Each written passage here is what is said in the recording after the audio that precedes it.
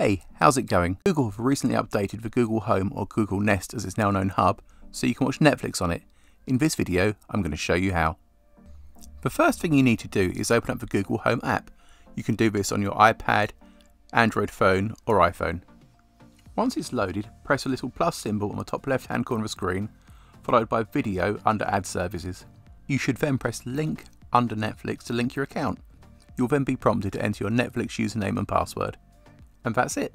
One thing I have found is that you can't actually launch Netflix by using your voice. For example, hey Google, open Netflix. Sorry, Netflix can't be played on smart displays.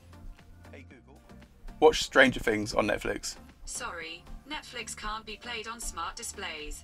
To watch Netflix, simply launch the app on your iPad, iPhone or Android device, select the program you want to watch and press the cast button. It's really as simple as that. I hope you found this video useful. If you did, please make sure you give me a thumbs up, as it really helps the channel. And don't forget to subscribe. See you next time. Bye.